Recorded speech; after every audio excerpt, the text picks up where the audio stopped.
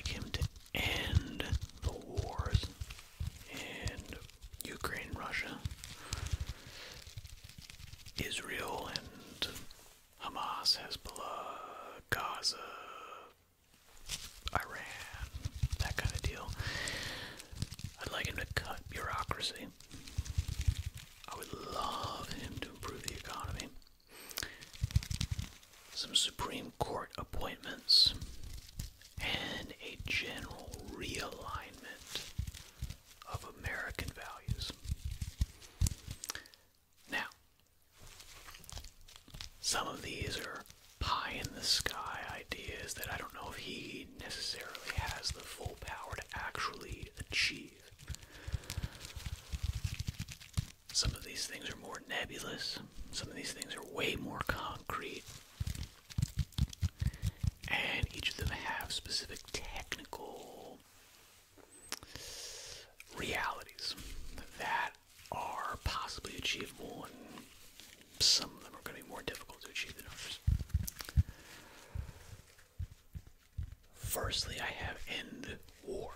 Really, the two biggest ones that are going on right now, the largest conflicts, are Ukraine, Russia, and Israel, kind of rest of the Middle East. Now, I have this first in importance because ending these wars saves the most people's lives in the most immediate sense. This is going to be the, most impactful thing that he could do. And to be honest, it also seems to be the most eminently achievable thing, except perhaps Supreme Court appointments. But look, it's been not even a week, no, exactly a week since Election Day, and look, Qatar has basically, kicked out Hamas leaders. Putin is saying he's open to negotiations. I think certainly in the Ukraine-Russia front, Trump has the leverage he needs on both sides. He has the ear of both people. He's got the political will. He's had, a huge mandate from the people to tell him to go ahead, do what needs to be done on that front. And I think he's got, realistically, probably a good idea of how to go about achieving it. Is it going to be a perfect solution? No, of course not. That's kind of why it turned into a war, is because there was not a perfect solution. If there was some easier solution that cost less money, some diplomatic solution that, solved the problem on both sides, even if it was, a uncomfortable compromise, that's what would have happened. But unfortunately, it turned into a very expensive, in terms of money and lives, war.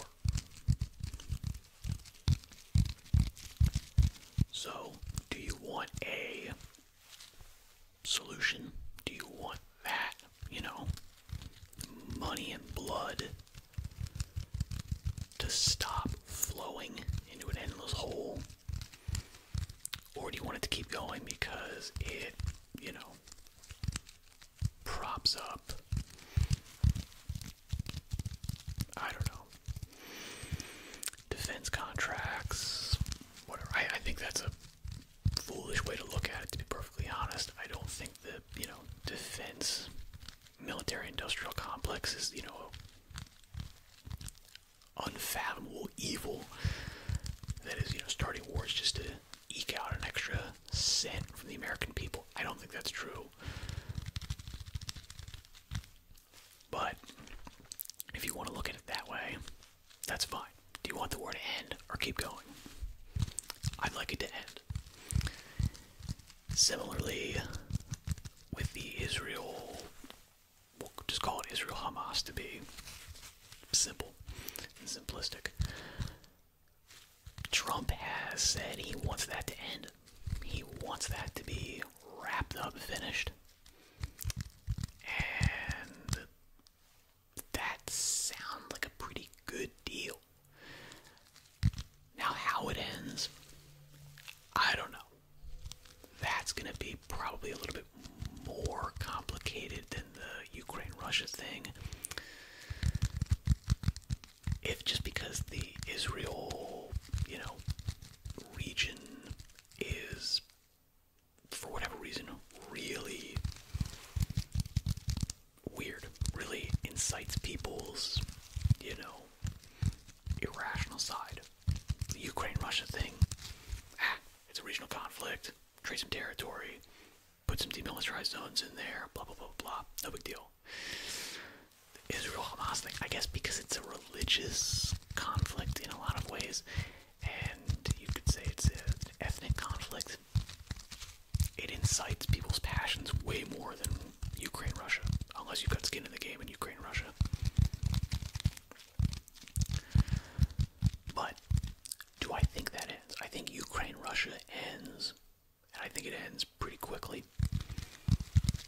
I would say likely within 2 years before the, next midterm elections. I think that would be the goal, and I think it's a very achievable goal. I'd even suggest probably sooner.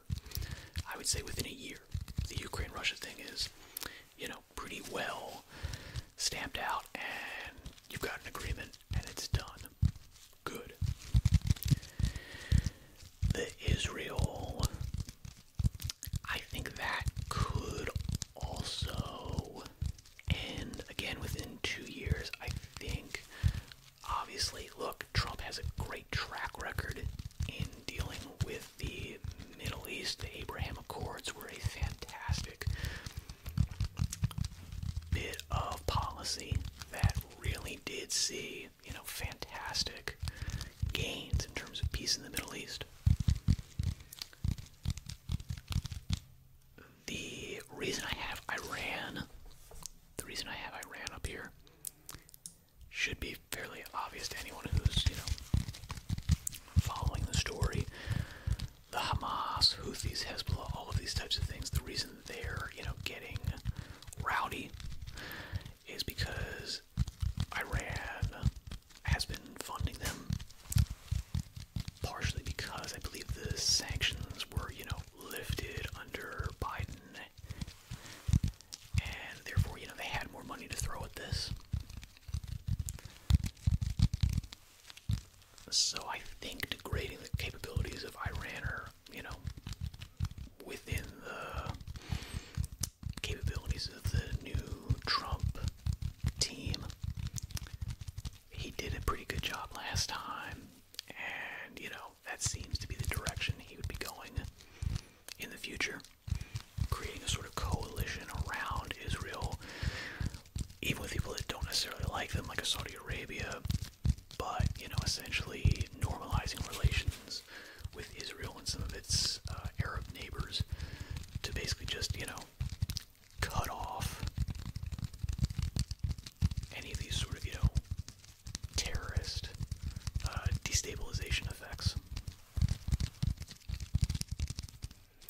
So I think those are all doable.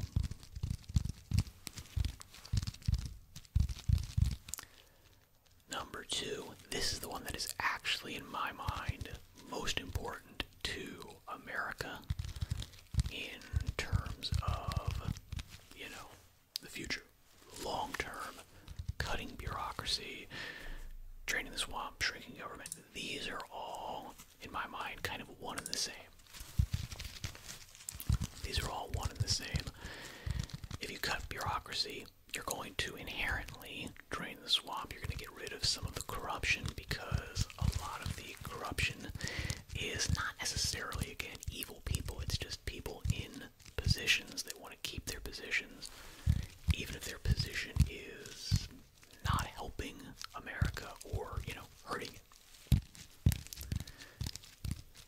Cutting bureaucracy and shrinking government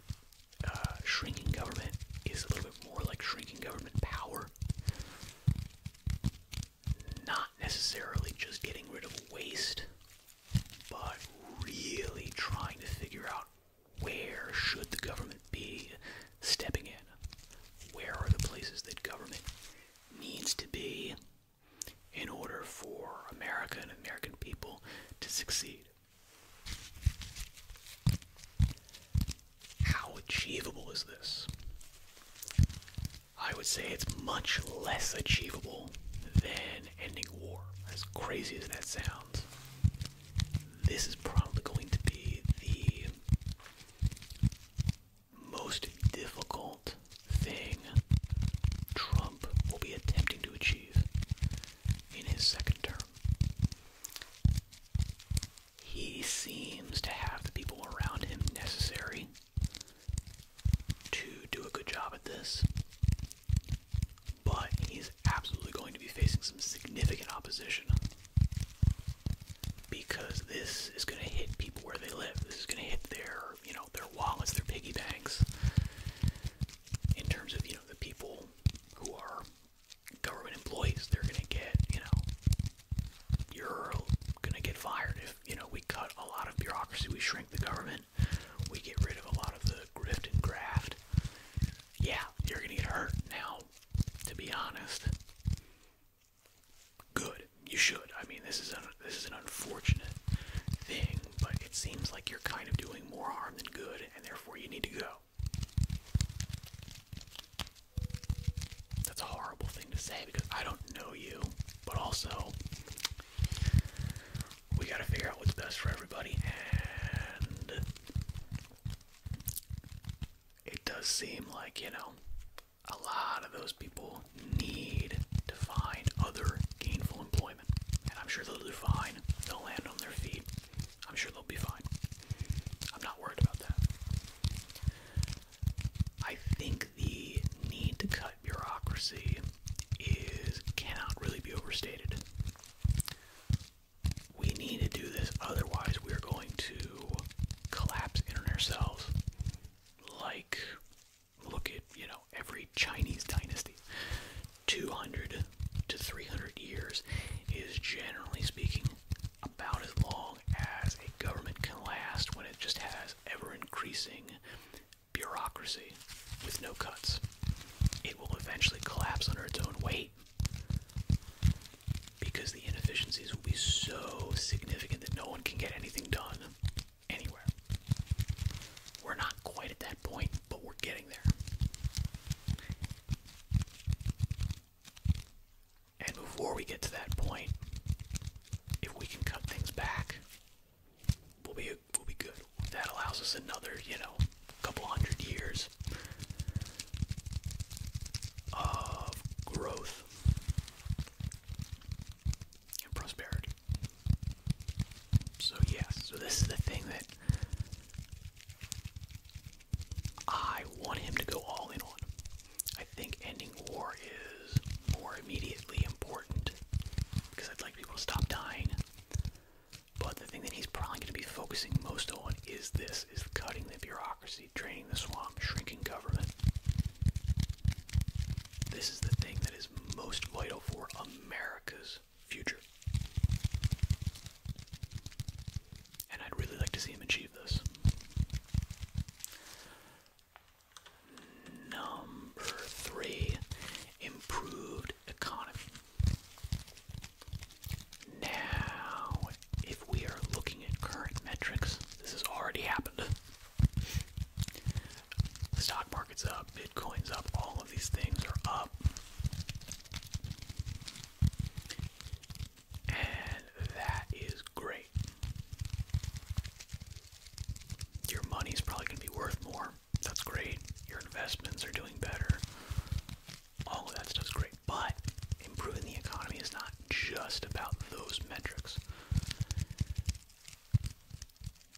Improving the economy would also mean, grocery prices come down, energy prices come down, gas prices come down, all of these things, and they are in a beautiful cycle wherein which if we make energy cheaper by saying, restarting the Keystone Pipeline, by drilling more oil, becoming more energy independent and a net exporter instead of a net importer of fuel.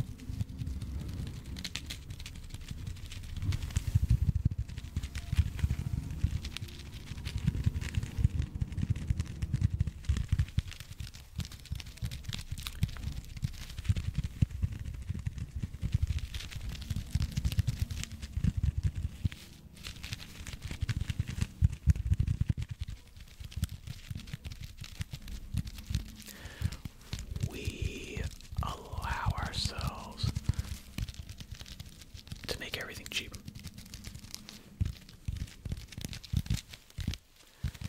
I think this is something that Trump can do. It's not going to happen overnight, though. That is the thing. Even if he puts all of the perfect policies in from day one, it's going to take time for those changes to trickle down and spread out throughout the economy, throughout all the sectors. So this is something that probably does take, again, a year or two to really see. Maybe even 4 years. It might take that long. I don't think so. My guess is we are poised for a resurgence. And with the right, policy changes, we could see it very quickly.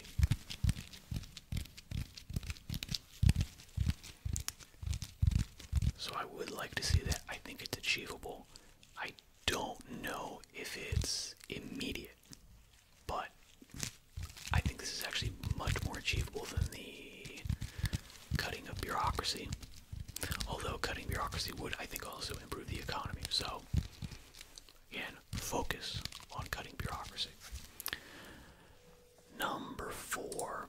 This one is something that is technically 100% achievable. There are a couple roadblocks in the sense of depending on when it happens and the makeup of the House and Senate at the time. The confirmation hearings for probably 2 new Supreme Court justices could be a little bit dicey, but again, that depends on when it happens. The reason I have this on here is I'm not a conservative, but I think that the function of the Supreme Court and the judiciary branch in general is to be a conservative check on power, is to basically make sure that people in both the legislative and executive branch do not gain power super quickly and move super quickly on all these different things. It is a check on that kind of power. And that check only works if the Supreme Court is conservative. It's kind of, behind the times and essentially is enacting the will of the majority of the people.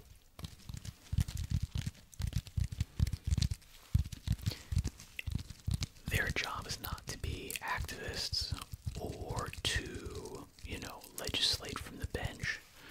That type of stuff is absolutely not their purview, not what they should be doing, and it leads to bad things. The fact of the matter is that, we've had some really great Supreme Court decisions. The ending of Chevron deference, that's fantastic.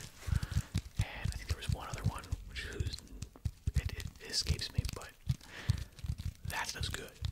That stuff is good. It has been, long overdue.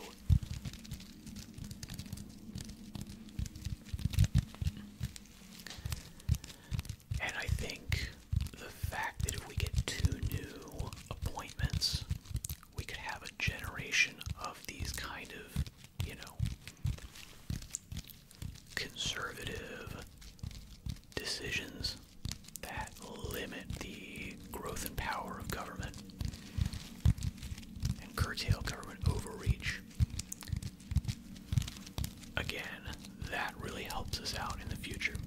And we do need something along those lines. We need something like a generation, 10, 20, 30 years of these cuts and realignment of our, values that are reflected in our policies. That's really what we do need something along those lines to really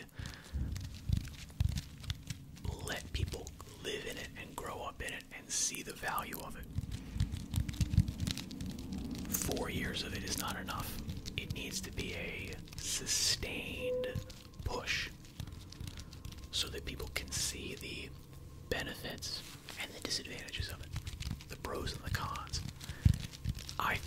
pros absolutely outweigh the cons, but people need to be able to see it for a long period of time. And that leads me into my last thing that I would like to see in Trump's second term: the realignment of American values.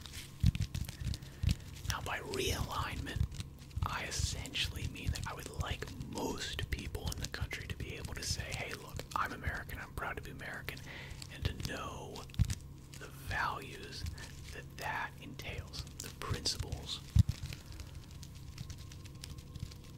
of America that, when I was a kid, and I would say, look, the last 50, 60, maybe even 100 years represented those values and principles. And the last 20 or so years have kind of been atomized. They've kind of been broken apart. They've kind of been degraded and devalued.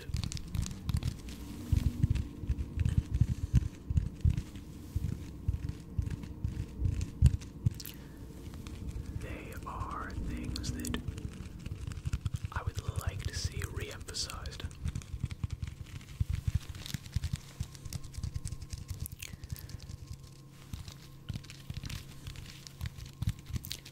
I think this is achievable, and I think Trump, funnily enough, is actually doing a couple of things that seem to be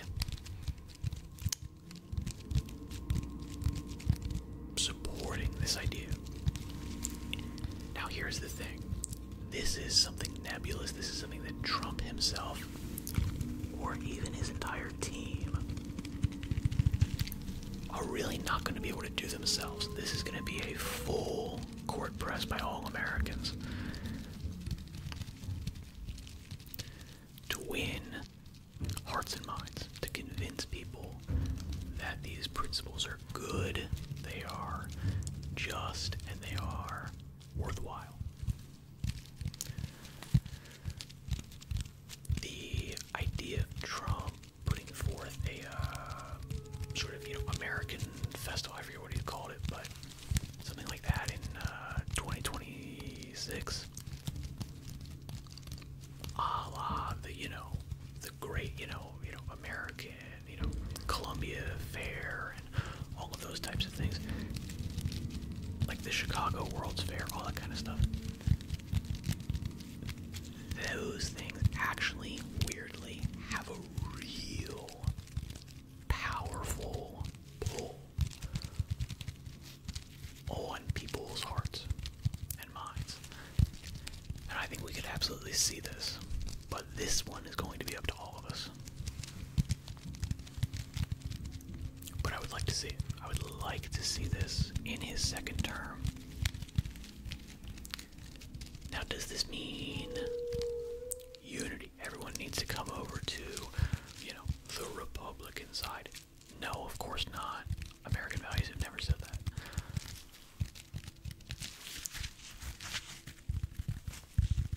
There's absolutely room to disagree and debate, but we should be debating the course that we think best achieves the goals, not the goals themselves.